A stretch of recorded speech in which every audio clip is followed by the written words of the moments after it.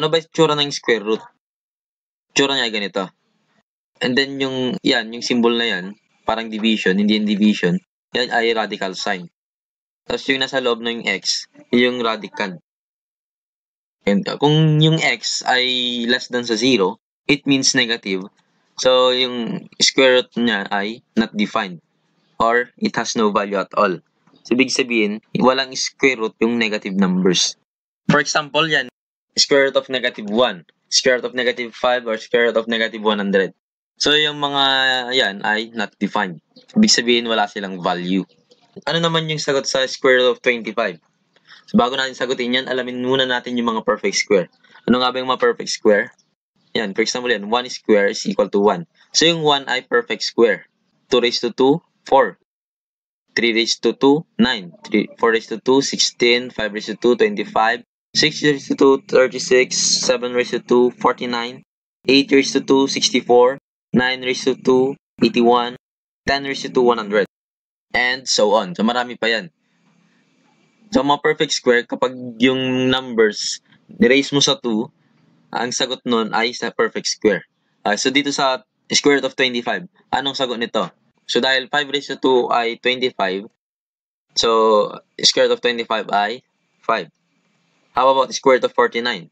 Siyempre, that is 7 kasi 7 square is 49. Square root of 36, that is 6. Square root of 100, yan ay 10. Paano naman kapag square root of 0? Siyempre, 0 pa rin yan. Paano kung square root of 144?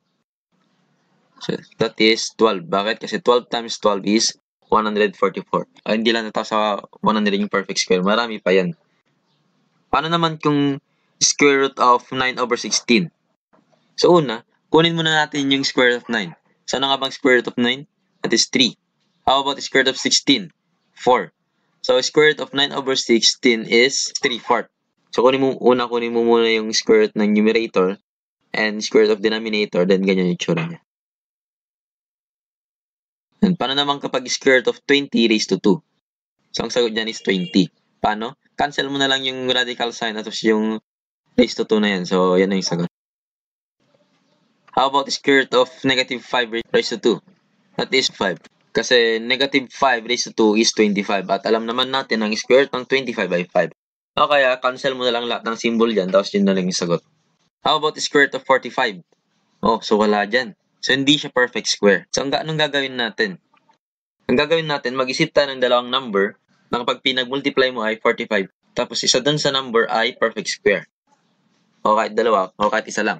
Okay, so 1, pwede natin i-multiply sa 1 para maging 45. 45 din. So, hindi 1. How about 4? Anong pwedeng natin i-multiply sa 4 para maging 45? So, wala. Hindi siya multiples ng 4. How about 9? Anong pwede natin i-multiply sa 9 para maging 45?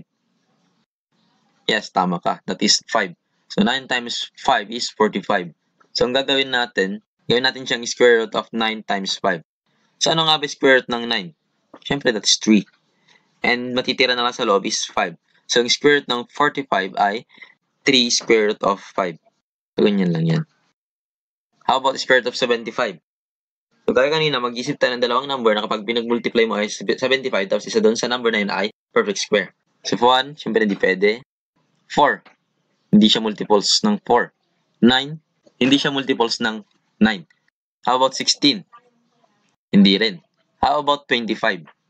Yes, tama ka. Kasi 25 plus 25, 50. 50 plus 25, 75. So, 25 times 3 is 75.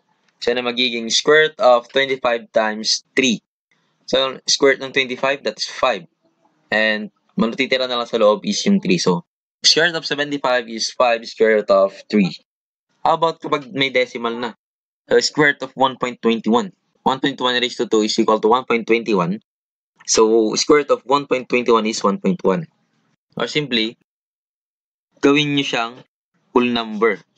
So, square root of 121 is 11 kasi 11 times 11 is 121. Then, lagyan mo na lang ng point. 1.1. Pero kapag gagamitin mo yan, yung technique na yan, dapat 3 digits yan. Kasi kapag 2 digits, hindi tatalab. For example yan, 1.6. Ang square root ng 1.6 ay 1.26. At ang square root ng 16 ay 4. So, malayo.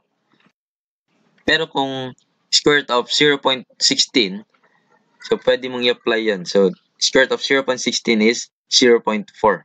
Pero alam nyo ba kung anong pinakamadaling paraan para makuha natin yung square root ng mga number? Kahit anong number pa yan, kahit gano'n pa kalaki yan. Ilang pindutan mo lang, basta may calculator ka. Pag may calculator ka, madali lang kunin yung square root. So ito ang video natin para sa araw na ito. At sana nag-enjoy kayo at may bago kayong natutunan. At huwag kakalimutang mag-like, mag-share, at mag-subscribe at pinutin na rin ang notification bell para updated kayo sa mga bagong video.